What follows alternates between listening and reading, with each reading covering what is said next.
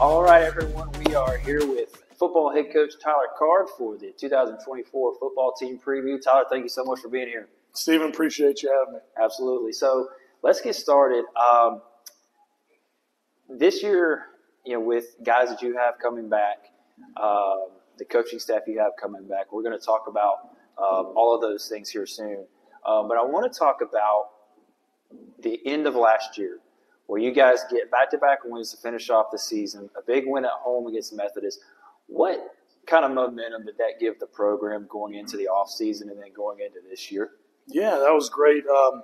It's tough when you start the season out going 0-8, but to see our guys strive through that and fight and pick up the momentum at the end and come out in Southern Virginia, and we set a couple school records there, tied a school record with 6 touchdown passes, and to go there and beat my former alma mater was awesome and fun, and then to finish off at home for those seniors. To get that win against Methodist is kind of, we've been that close each year did really help us in getting that momentum. And it was great because it got our guys excited for the offseason, going into the weight room, getting bigger, faster, and stronger, coming into our spring ball and having a great sessions there of us just working on the fundamentals and the little things we needed to focus on to get better. And really taking that momentum into recruiting as well. Because now you can sell that, you can talk about that excitement that happened right at the end and how we're going to continue to build off of it. And I think it's really helped us in bringing in some great players that we're very excited about, and also bringing back the right players, on the team that are going to be doing some big things, And the way we finished, and with some big records and stuff, that was a great 2 wins for us. We're excited. Yeah. So now going into this year, you've got a lot of returners coming back. In particular, there's a handful that were selected to the all-conference team on both sides of the ball, special teams as well. Yeah. That are coming back this year. How important is it? Again, you get that momentum off of the 2 wins last year, and then you've got a great group of guys coming back. This year, as upperclassmen. How important is it to have those guys return to keep that momentum going as well? Oh, that was huge. I mean, defensively, we returned 10 out of 11 starters. We had 1 senior defensive end that graduated. But other than that, we returned just about everybody. And this is a unit on defense that we set or tied a school record with interceptions with 17 on the year, which is first in our conference, ended up being 6th in the country on that, or 7th in the country. In total turnovers, we were first in our conference with 28. And 6th in the nation at that. And then we even blocked 8 kicks last year, which tied for 3rd in the country. So a lot to build off of. And we had some recognition off of that. And on the offensive side, too, we had some guys, some great players that were able to get all conference. Alec being honorable mention. Ryan Buchanan getting second team. Jay Sean was able to get first team return specialist. And then a host of guys on defense with Larry Jones, defensive player, rookie of the year. We had a couple second-team guys, Jaden James, first-team corner, Will Pelthorpe being a second-team guy. Really, we hadn't had that number of all-conference guys since about 2015 at Greensboro College. And, that was kind of a neat thing. That was the last time the record was set for interception. So now we got something to build on. Going into this year, none of that matters. We've got to start from scratch. We've got to get everything going. We've lost a couple of key guys on offense that we got to replace, some receivers, quarterback, running back. But we've got a great core coming back. Most of our offensive line is back, even including Jacob Doolittle, who was a senior for us last year. He's got a medical year. He's coming back to help us anchor down that spot. But it's great to finally get some of that recognition for the things we're doing and how we're building this program here. Absolutely. So when we're talking about the roster, you said you got 10 guys returning starters on defense. Let's go into the defense a little bit because, just watching them, especially as the year went on last year, those last couple of games, like they really turned it on. I mean, you've got, Max Steele running around everywhere, making tackles seemingly every play. Larry Jones, you mentioned the rookie of the year. Jaden James, there's just names all over the board on that defensive side. So, coming off of that year, now going into this 2024 campaign, I mean, what are the expectations for that defense? Because on paper, it's pretty good. Yeah, expectations are very high. Bringing that amount of guys back, and even some of the guys that weren't starters had significant playing time for us last year. We've got some great depth at the the defensive line spot that we're excited about. Bring back, Max at linebacker, some other guys ready to step up and make some plays. And then our DBs, we've been loaded and blessed there with a lot of talent, a lot of different guys that played last year that made marks, that got interceptions, made tackles for loss. So really the expectation is high. But the thing is, they know that, it's got to be about us being consistent. And it's got to be about us, taking that next step. We can't be satisfied with where we started. We've got to go out and finish games. We made a lot of, interceptions and big plays, things like that. But when it came down to we've got to be better in stopping the run, we've got to be better in overall pass defense and not giving up the big plays. And then we just got to stay that consistency of getting off the field. And I think that's the thing that bit us last year is we're just up and down a whole lot throughout the season as it went.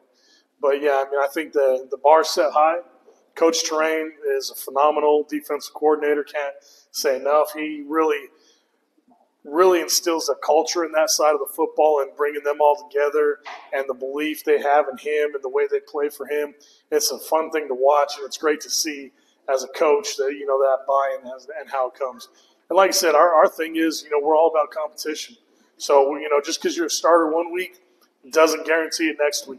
If you don't come out and do the things right way and you don't perform in practice, someone else is going to take your spot, and so it builds that competitive nature and that, never getting satisfied type of atmosphere for us. Absolutely. Now let's go to the offensive side of the ball. One of the key position battles is going to be quarterback. Alec Williams-Carr graduated, had a great year last year. So tell me what you're looking forward to with the quarterback competition going into camp. Yeah, quarterback competition is going to be great. It's going to be wide open.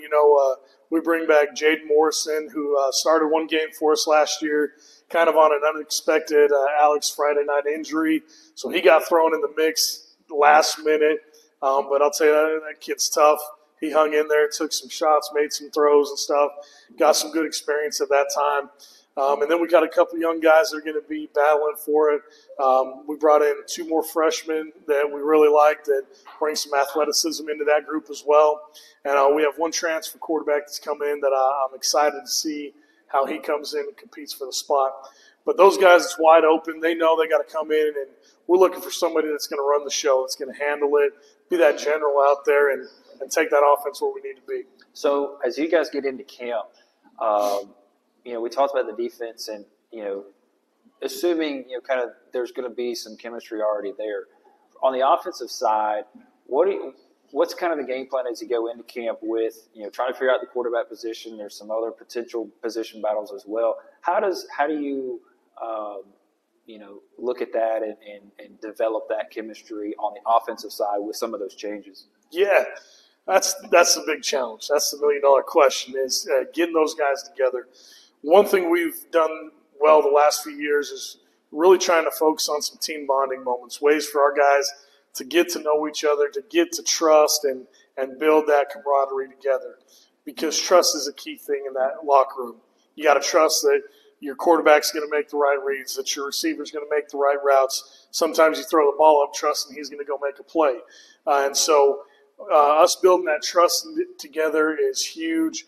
We've had a bunch of guys this summer that have got together and thrown on the field, so that way they can kind of start to build that timing up. But really it's getting them in and getting them on the same page, not trying to do too much, but trying to get really good at something.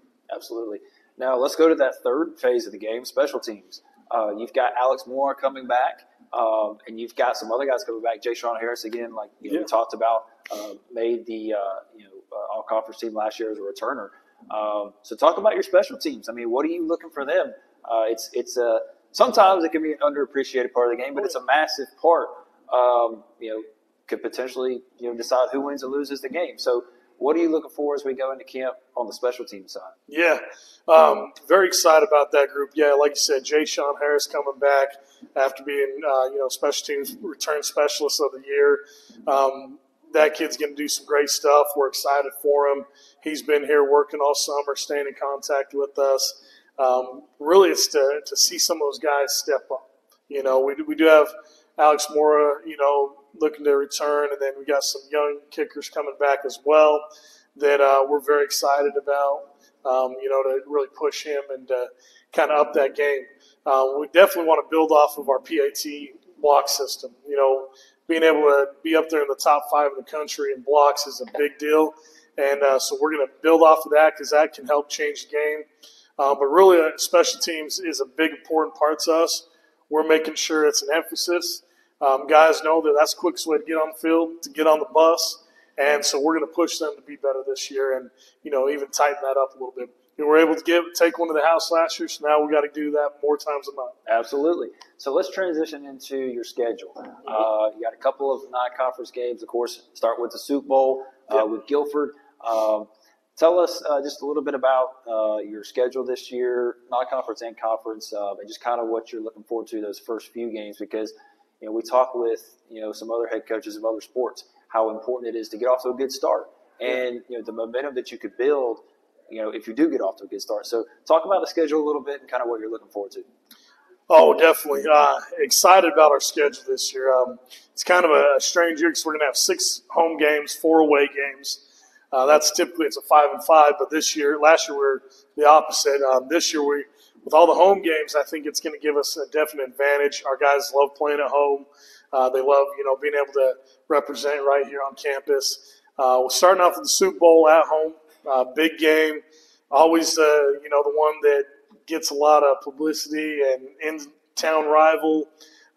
We've played them tough the last 3 years, and all 3 years we've been high up in the first half and, found ways to struggle in the second half. So this year we're looking to be able to close that game out all 4 quarters and make a big start there. Then we got Averett comes down to us. Averett's a good football team. We went down there, played them tough last year. They were very senior-led last year. And so now I think we're going to be a little more even playing field with that. And I think our guys can definitely compete. Again, another home game that's going to give us some excitement along the way. And then the next 2 kind of build off of last year. We go to Methodist, and then we got Southern Virginia at home for our homecoming. So we're looking to, try to make a repeat there of those 2 wins and get started off right into our bye week. I think we've got every opportunity to go 4-0 into bye week this year. And it all starts with game 1. Can't go 4-0 until you go 1-0. And so that's our first, focus there is getting that done. Coming out of the bye week, we definitely get into the meat and potatoes of our conference and some of those bigger teams. It's nice to not have to go all the way to Belhaven this year and have them at home. But we'll travel to a couple different ones. We go to LaGrange, we go to Huntington, and so those will be our other 2 away games. So very fortunate in playing some of these big teams. We go to Brevard, that's the other one. But I'll tell you, as we go into this, this is a team that if we can get that momentum early and we can keep it rolling, I think we're going to be a pretty dangerous team to go against as that season rolls on and as our experience continues to grow and our leadership really steps up there. Yeah, so how excited are you? You mentioned it a little bit, but you got 6 home games this year. So how does that potentially help you guys just from, you're not traveling as much as you did last year. Yeah. You've got the comfort of, again, playing on private field. So how excited are you to have 6 home games? Oh, that big time. Just not have to travel. There's a great part of the traveling overnight games because you get that bonding, team camaraderie stuff. But, there's an even more special part when you're at home, on your own field, represent in front of your family, your teammates, your classmates, your professors, all that. And so to have 6 of them this year, we're very excited about that. Starting off with the Super Bowl being such an intense and big game. And then, trying to get, we'll have our senior day at the end. We're looking at doing a couple other special games as it goes, trying to get our local Little Leagues involved in coming out to some of these home games. And just doing a blackout game again this year. So it's fun to be at home. It takes a lot of stress out of playing the game. Sure. And, our field and everything it's a special place. We practice there every day. We love it. We kind of know what to expect out of it. And now we get to bring people here and see what kind of a great place this is. Awesome. So let's transition now. I wanted to talk about your assistants. Mm-hmm. How important is it from a recruiting standpoint, and then also, just being able to build chemistry as a team, to have so many assistants returning this year? Because sometimes you can get that staff turnover. Other guys are going to different places. Most of your assistants are coming back. So how important is that from a chemistry standpoint? Very big. In my way of thinking, an assistant coach becomes exponentially better every year. You learn the systems, you learn who to recruit, how to recruit, you learn how to develop those relationships better with your players. That first year, it's always kind of getting to know each other and learn. Then those second and third years when those real relationship developments happen. And so we're very fortunate. We lost one assistant coach this year with Coach Ellison, former player of ours, all-conference player. He had a great opportunity to go get his master's degree, so we wish him all kinds of luck. We were able to replace him actually with 3 different part-time guys that are going to come in and help us, all 3 local, that are going to be able to kind of be around and get to know our guys. So in the exchange of having him who had been here since I first got here to, these 3, it's going to help us get a little more one-on-one time with our players. But having that consistency and that continuity just really helps. Now you're not, as a coordinator, you're not teaching every assistant coach what to do. They know the expectation. They know how to do it. Even the players know the expectation and how to do it. So they know what to expect. You can start to play faster. You can start to, continue to build those trusts and those relationships around each other. Awesome. So last thing, we want to talk a little bit about just your newcomers, the incoming class. We get excited when we look at those recruiting classes and the potential that you might have. So just kind of summarize your recruiting class this year, and if there's any in particular that might help out here in the near future. Yeah, that's a great one. For us, this is a great recruiting class. I mean, we hit our number early on. A lot of guys who were excited and wanted to be here. That's a big thing for us. We want guys that want to be here. We don't want to force them. We don't want them to, you got to have that want, that desire to be at Greensboro College. And I think that's what's helped us in our retention as the years have gone. So we were able to bring in some great group of offensive linemen that I'm very excited to see who can step up and make a difference for us. We got a good group coming back, so there's not, a huge need there, but I think there's some guys that can make an impact. Jackson Pace is one that comes to mind, Tyson Calder. We got a bunch of other ones, Keandre Williams, that are some young guys that I really like that I think can come in and compete. The tight end spot might be one where we can get some young guys to make a difference early on. We bring back Wes Kidd as a senior. We graduated Anthony Haraz and Ryan Buchanan last year, 2 seniors. So they had the majority of reps, and Wes was kind of that third guy. Under that, we got a couple returners, but those young guys are going to have a chance to really build up and grow. Actually, Wes's younger brother, Matthew Kidd, signed with us, and, he's – say younger brother, but he might be as big or bigger than his younger brother right now. So we're excited about his development. At the receiver spot, I like the fact we got some long, tall receivers that could come in and help us out in some places. Quarterback spot, 2 young freshmen that, we're excited to see how they grow. Very athletic guys that can give us an added dimension in that part. And then Deion Cannon is a transfer that we're looking to, do some big things. He was at East Tennessee State for a minute and had some opportunities. Did a little bit of baseball, but now he's getting back into the football part of it. So we're excited to see him come through. Defensive side, and we actually, in some young guys, we got some returning guys coming back. Baines is coming back as a safety for us. And, he played a significant amount his first 2 years here and then went somewhere else for a year and is coming back.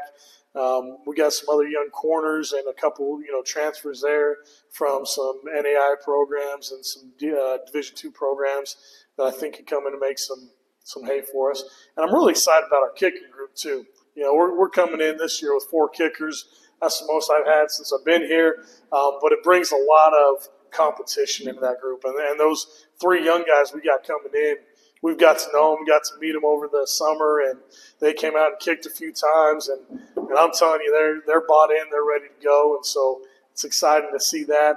At the linebacker spot, we got a few young guys that I'm hoping to see really jump up and do some big things. We joke about Cody Seeger's one that it might be Max 2.0. So watch this film. So we're hoping he can, develop and do some good stuff too. Shane Payne is very athletic and long and can run, just to name a few. But it's been fun. It's been a great recruiting class. We've been able to get a ton of North Carolina guys. We've got a lot more in-state local guys. We did a great job up in Winston, Forsyth County, of getting some players there, some big names. Cassidy from Reagan. We've got a number of guys, 2 or 3 guys from Mount Tabor as well. So it's fun. We're excited about this group and how they're going to develop. Awesome. Well, Coach Carr, thank you so much for joining us. Be sure to follow the football program on social media as well as Greensboro College Athletics. Go to GreensboroCollegeSports.com for the football schedule, the roster, and all the information you need to know for the 2024 season.